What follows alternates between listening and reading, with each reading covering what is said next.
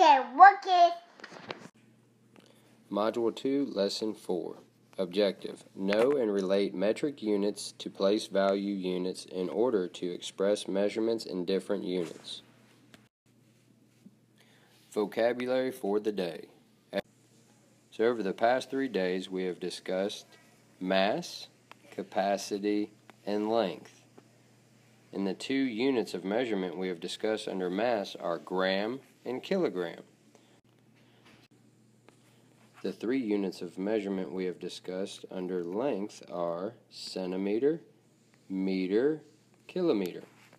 And then finally, the 2 units of measurement we have discussed for capacity are milliliter and liter. So let's look at the relationship between milliliters and liters.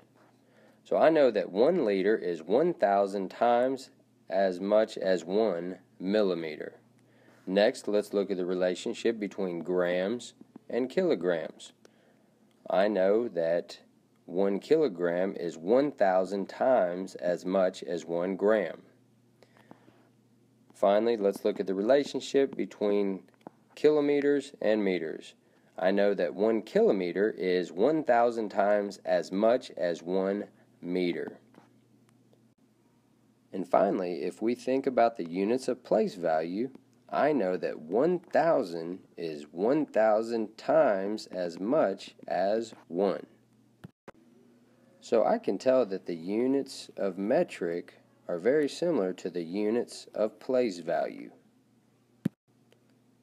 So 1,000 milliliters equals 1 liter. 1,000 grams equals 1 kilogram. 1,000 meters equals 1 kilometer. 1,000 ones equals 1,000. Let's compare 724,706 milliliters compared to 72 liters and 760 milliliters. We are going to compare these 2 numbers like we did when we used our units of place value charts. So if we set everything up, we know that our smallest unit is 1 milliliter, then we have 10 milliliters, then we have 100 milliliters, and next we have 1 liter, which is 1,000 milliliters. Then we have 10 liters, which is 10,000 milliliters. And then we have 100 liters, which is 100,000 milliliters. First, let's put 72 liters and 760 milliliters into our chart. So I know that there is 7 10 liters and 2 1 liters. And then I know there is 7 100 milliliters, 6 10 milliliters, and 0 1 milliliters.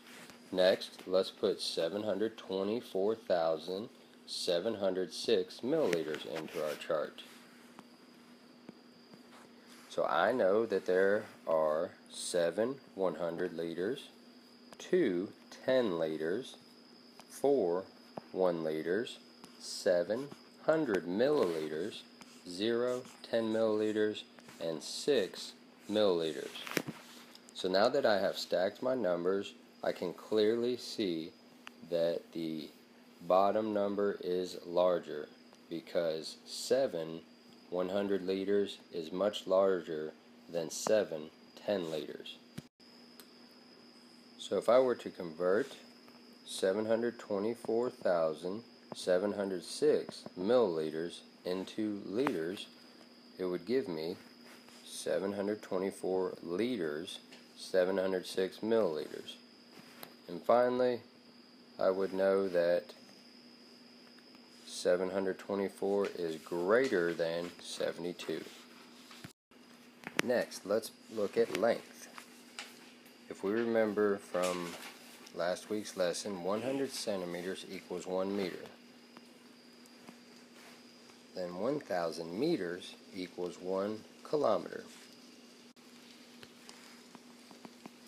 Alright, now let's look at this question. 1 kilometer is how many meters? Let's go ahead and make a number line to try to solve this problem. and we know we have 0 kilometers, 1 kilometer, 2 kilometers. So how many meters and centimeters would be in 0 kilometers? So it would be 0 meters and 0 centimeters. Now, how many meters would be in 1 kilometer and 2 kilometers? So I know right here that 1 kilometer equals 1,000 meters, and then 2 kilometers would equal 2,000 meters. So now, figure out how many centimeters would be equivalent to 1 kilometer and 1,000 meters, and how many centimeters would be equivalent to 2 kilometers and 2,000 meters. In order to solve this problem, you would need to know that 1 kilometer equals 1,000 meters, so you would take 1,000 and multiply it by 100, and you would get a product of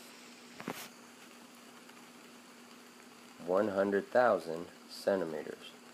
So all you do when you multiply numbers like this is you count the zeros. 1, 2, 3, 4, 5. And then 1 times 1 is 1. So you put your 1 here, and then 1, 2, 3, 4, 5. You have 5 zeros. Then we look at the next one, and it would be 2,000 times 100, which would be equivalent to 200,000 centimeters. Finally, let's take these 3 units of length and place them on our number line. First, we'll start with 725,900 centimeters. So I know that 100 centimeters equals 1 meter. In the number 725,900, there are 7,259 hundredths. That means that 725,900 centimeters equals 7,259 meters. Now I am able to place 725,900 centimeters on the number line. I know that this number would go right about here. Next, we'll look at 7,256 meters.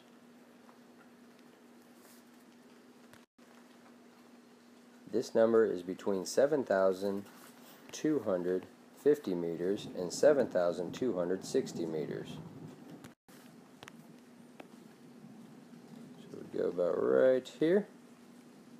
And finally, we'll look at 7 kilometers and 246 meters. So I'll be using the bottom of this number line. Since all of the units on the bottom of the number line are 7 kilometers, all I have to do is figure out where 246 meters goes, and I know that it is right in between 240 meters and 250 meters. Thanks for watching, everybody. Have a good day.